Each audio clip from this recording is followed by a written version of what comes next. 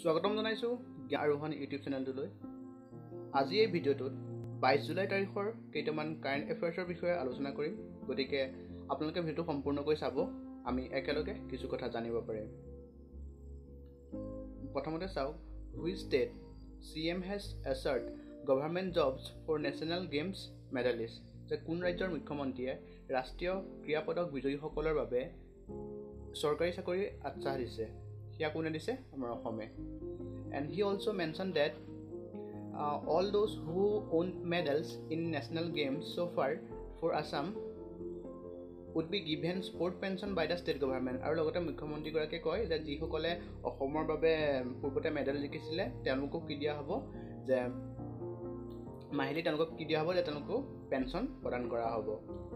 তাৰপিছত চোৱা, অসমৰ কেইটামান স্কিমৰ বিষয়ে চাই লোৱা। যে chief minister COVID-19 widow assistance scheme, creation of a new department for fade and culture, এটা নতুন ডিপাৰ্টমেণ্ট বনাইছে, ঠিক আছে, ফেড এণ্ড কালচাৰৰ ওপৰত। And first women finance minister Ajanta নিয়োগ। আৰু এতিয়া নতুনকৈ দুখন নেশ্যনেল পাৰ্ক হৈছে, সেয়া হৈছে ৰায়মনা নেশ্যনেল পাৰ্ক আৰু দিহিং পাটকাই নেশ্যনেল পাৰ্ক। এতিয়া চোৱা, যে which country has successfully test ফায়াৰ্ড it's new S-500 air defence missile system. যে কোনখন দেশে ইয়াৰ নতুন S-500 বায়ু প্ৰতিৰক্ষা মিছাইল প্ৰণালীৰ সফল পৰীক্ষা কৰিছে? সেয়া কৰিছে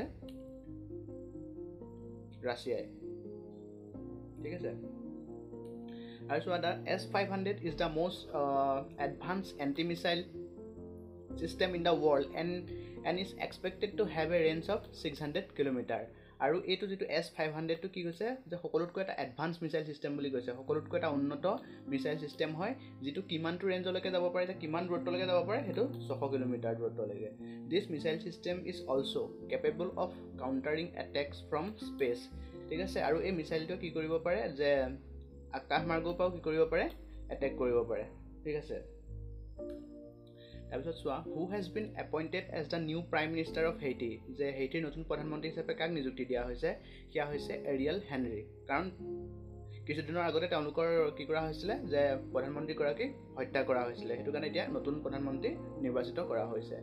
তাৰপিছত মেপত এখন চোৱা, যে হেইটিৰ ৰাজধানী হৈছে পৰ্ট প্ৰিন্স, আৰু ইয়াৰ যদি কাষত চোৱা এখন কেৰিবিয়ান চি আছে, তাৰপিছত এইফালে এটলাণ্টিক C. Government two set up Indian institute of heritage at which place. যে চৰকাৰে কোন ঠাইত ভাৰতীয় ঐতিহ্য প্ৰতিষ্ঠান স্থাপন কৰিব? সেয়া কৰিব নয়ডা গৌতম বুদ্ধ নগৰ।